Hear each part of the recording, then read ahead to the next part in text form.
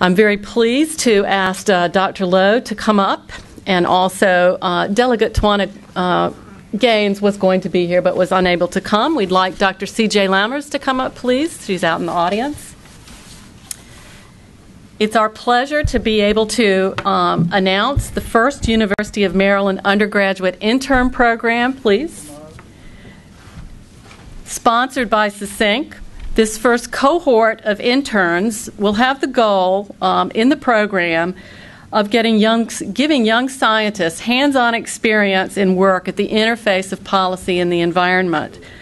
They will work and study with the Prince George's County Planning Department and SESYNC beginning this summer. This program demonstrates the commitment by the University of Maryland, the State of Maryland, and Prince George's County of educating our future leaders to foster science-based decision-making. Given the dedication of Prince George's Planning Department to helping preserve, protect, and manage the county's resources by providing high-quality planning service and citizen involvement through education, the University of Maryland and SESYNC are extremely excited to join with them in launching this program. Thank you very much, CJ. Thank you. You want to make a comment, Dr. Lowe? You're welcome to. About the partnership between Prince George's and I've been asked to just say a word about this partnership. First, of course, I want to thank the County Planning Commission of Prince George's County for working with our undergraduate interns and SESYNC for supervising them. I think it is very significant that on this day when we dedicate this very important research center, when we have heard so much talk today about the importance of research to the future of this country, and to maintain our supremacy in science leadership in the world.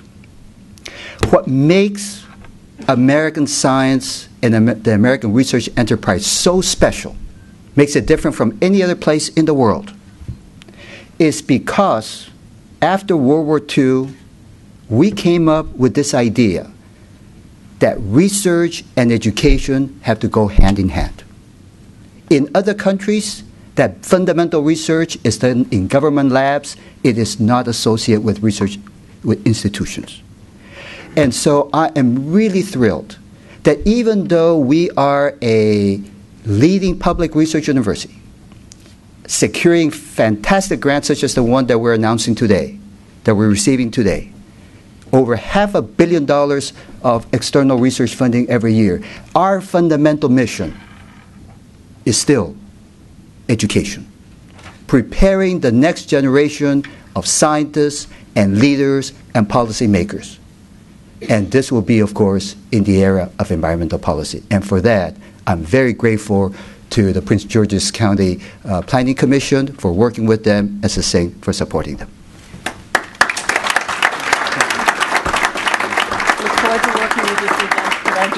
I just wanted to remind everyone that the University of Maryland College Park is in Prince George's County. We're very happy to start on this partnership. Thank you. Very good. Thank you very much, CJ.